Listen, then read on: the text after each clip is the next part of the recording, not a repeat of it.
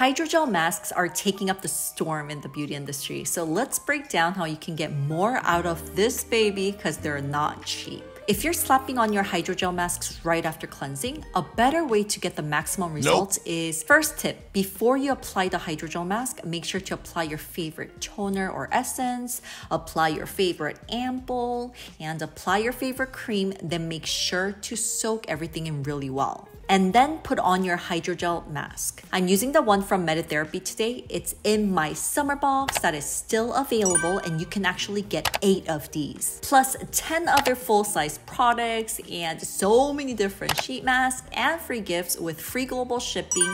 So check out the details, and it's with 72% discount, baby. Tip number 2 is use a little thingamajiggy from the eye part and the mouth part. It's like this puzzle piece looking thing.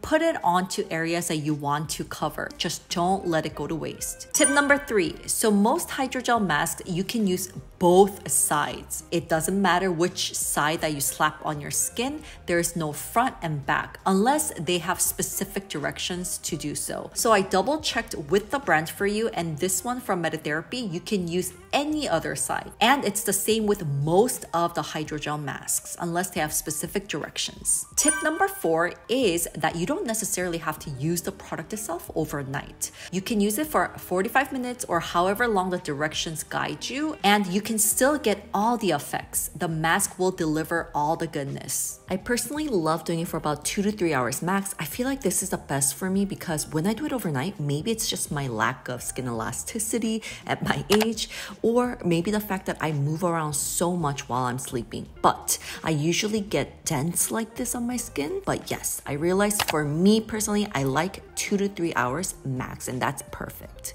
All right, you guys, I hope that this was helpful. Drop down below what your favorite hydrogel mask is at the moment, and drop all your questions. If you have any, I'll come back with part 2. Mwah!